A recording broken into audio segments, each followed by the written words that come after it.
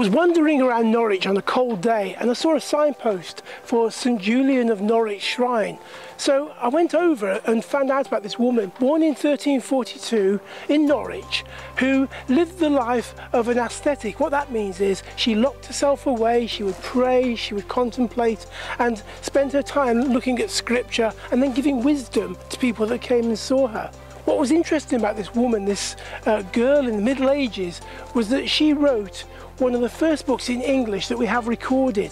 And that's an amazing accomplishment for this woman. And she wrote over and over about the love of God. This famous phrase that she said was, "All will be well, all will be well, all matter of things will be well."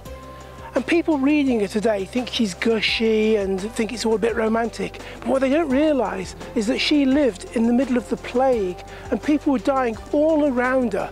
But she found her confidence in God and was able to communicate that to people who came to see her. And she's left us writings which show this woman standing strong in the midst of one of the darkest times of English history.